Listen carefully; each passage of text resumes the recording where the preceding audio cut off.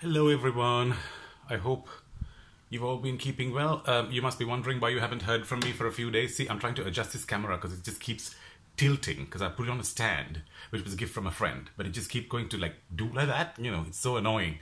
Anyway, so I have to tell you what happened this weekend. There were several parties as always, in the neighborhood. I'll tell you more about that later on another vlog. The reason I didn't do any vlogs recently was because for a few days is because I was bitten on the nose by my neighbor's dog, and it looked absolutely awful. There was a huge, you can't really see it properly now, but see those two marks there, those two lines? They were really deep cuts, and there was a lot of blood, and there was a cut here, which was awful, and also just inside the nose. I mean, today I had to actually like peel out the dried crusts of blood. It was disgusting, okay? And basically what happened was the neighbors were in the local pub. They were drinking, and it was late, and they'd obviously got there early, and they were drinking a lot. And there were other neighbors there and friends, and we were there too, but we were not drinking as much as they were drinking. We were just drinking socially. The mistake these neighbors made was that this couple that were there left their dog on the floor next to them. So when you have a dog lying on a hard floor, right, for a very long time, they get bored, they get upset, they can get angry, they can get stressed. You should actually keep that dog next to you on the bench or on a chair or on the lap with you, because they need that contact with you, rather than just disconnecting them from you and your partner. You're having fun, the dog is just left there. So as they were getting ready to leave, that's when I noticed the dog, because the dog noticed me, because I know the dog. I have carried the dog, I have kissed the dog, when we're out and about, when I bump into them. So what happened was I just caught, just caressed his little face, and I went, oh, sweetie, sweetie, sweetie. And then he just tilted his head, looked at me like that, and he went, ha, and just bit so hard. And he was a small dog. It was a Shih Tzu Terrier, small Shih Tzu Terrier, and bit, and I didn't take much notice of it, but because I thought it was just a bite, because you don't really feel the pain immediately, right? And the couple went, oh my God. And then the guy went, sorry, buddy, sorry, buddy, sorry, buddy. And the woman was totally freaked out. First of all, she was extremely drunk, because women tend to get drunk quicker, right? Because they can't really handle much alcohol, they get drunk really quick. And she started shivering and saying, oh my God, I'm so sorry. Please don't call police. Oh, I said, look, I'm not going to report your dog to the police, Like some people do that when a dog attacks you or a dog attacks your dog or whatever. You can report it, but I was not going to report. I said, look, it's not the dog's fault. It's fine, blah, blah. And whatever I was trying to tell them, it wasn't really going into their head, because they were extremely drunk. I don't know why people get to that stage where they are so damn drunk, they don't know what's happening around them. And it's so unfair for the dog. At least if you have children, the children can say, mommy and daddy, enough, I want to go home. I want to go home. The dog can't say that. The dog could bark and you'll probably be like, shush. Shush. Because you're so damn stupid, you haven't done your research before getting the dog, okay? I think this couple might be watching this, okay? So if you're watching this, take this as advice, because I'm sharing this with all the local residents I know, and hopefully they'll see it. They are not in my network, by the way, because the girl is not really interested in coming to dog meetup groups. That's another topic I'll get to on another day.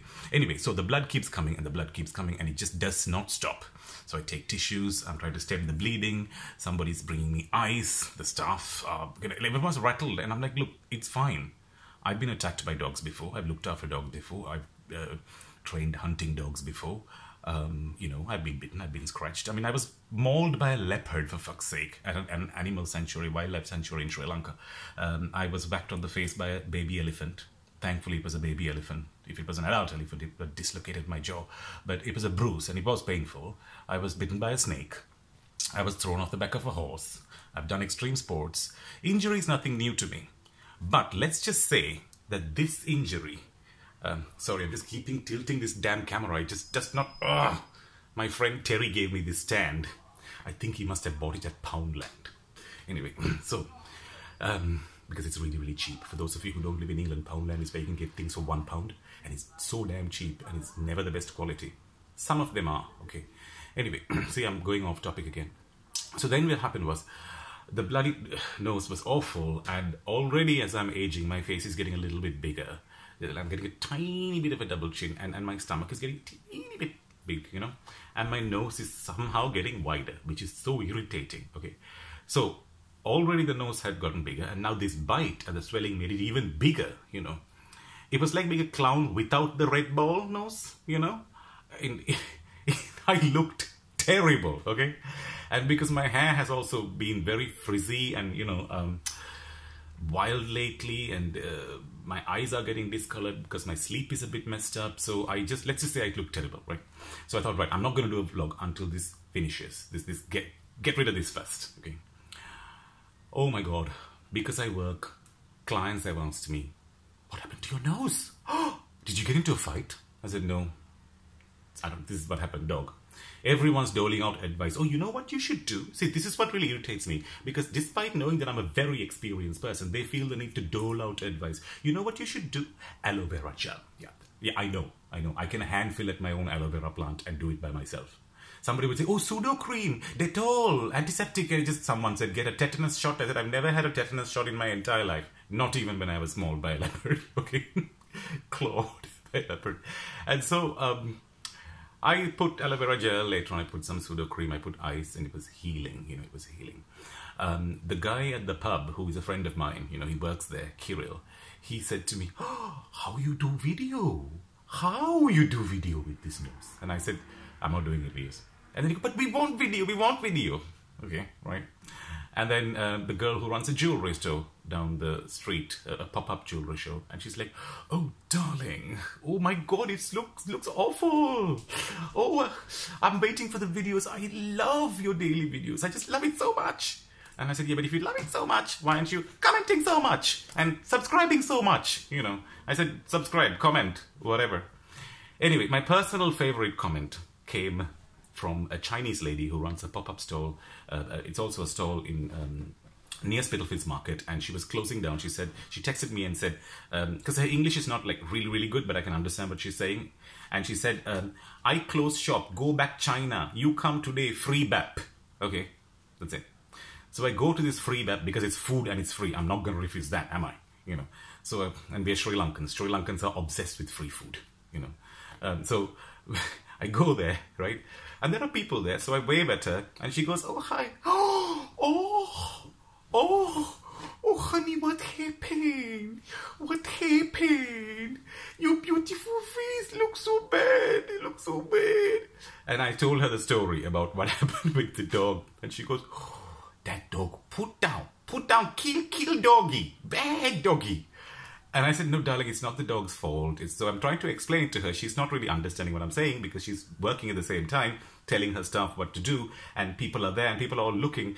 And at one point I said, look, she said to me, but no video with this face. And I said, no, I won't do video. And she goes, oh, because, I mean, she's got a round, cute face, okay, full red lipstick and slanted eyes, slanted upwards like this. And with that strong Chinese accent, I'm not sure whether she speaks Cantonese or Mandarin, it sounded so funny when she said, oh, no video, because your nose already look really big. And now the swelling make it too big. It looks terrible, so terrible. Oh. My sister in Shenzhen or something, a Chinese city, also get bite on the cheek by doggy, very big doggy, and it was so awful after. And then I said, okay, right, I'm going to make a vlog about this, okay, and would you be on camera with me because you're so funny? Oh, me no do video, oh, no, I'm too shy. And so finally I said, okay, right, thanks for the baps, I'm going to go. And then she puts her hand on my face and goes, you look after yourself. No kiss doggy anymore. Can you promise me? If you look at the body of the puppy, it's going to look terrible. And it was so funny because everybody else in that store, they're trying not to look at my face or stare because staring is apparently rude, right? But they can't help it, you know. So as I'm trying to move this way, they're slowly like at the corner of the eye, like looking. And as I turn and look at them, they look away. Okay. So anyway, that was the story. So moral of the story, okay. Be very careful when you kiss an animal, hug an animal. Even if it's an animal you know very well, you know. People like me who have been used to animals all our life, we have a certain instinct. We can tell, we can feel. But animals are unpredictable, just like people, you know. A horse you have been riding for years can throw you off its back, you know. A cat that you have loved and looked after for a long time might claw you, just like a human friend who would be very nice to you, and the next day they might snap at you. You might be saying hello to neighbors and you might have little chats. The next day, or another day, you see the same neighbor, you say hi, they might ignore you. People have moods, and I guess animals are like that, I'm the same every day, I never change, but most people change. Most people are sensitive, so are animals. So, moral of the story, two morals here. Be careful when you get up close and personal with an animal. Second, if you have a dog or a cat or any pet, do not take them to a pub or anywhere and just ignore them on the floor. Give them comfort. Maybe even take a blanket to kind of give some padding on the floor. They need some comfort. A little bowl of water. You need to do these things. You don't just ignore that pet on the floor, okay? And do your research before you get a pet. So that's the lesson for today, and I will see you tomorrow. Thank you for watching. Please subscribe and comment, like and share.